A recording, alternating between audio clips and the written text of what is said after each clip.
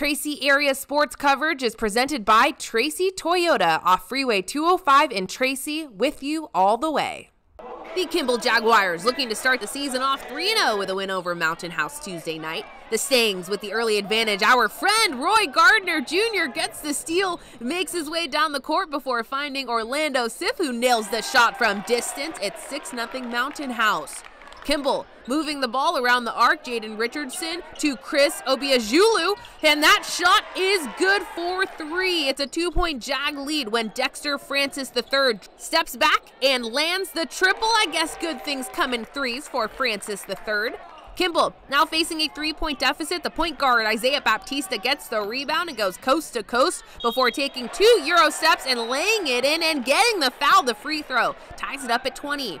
2 minutes left in the half. It goes Gardner to Francis III to THURMOND. Thorpe bumping a defender but getting the shot to go. 34-24 Jag lead at the half. Third quarter, Roy Gardner fresh off the football field with a 3-point shot. Roy, the 3-sport athlete we will see on the baseball field as well. Baptista, a prolific passer for the Jags, throws a dime to OBIAJULU, who catches it in stride, not needing a dribble to put it into the hoop.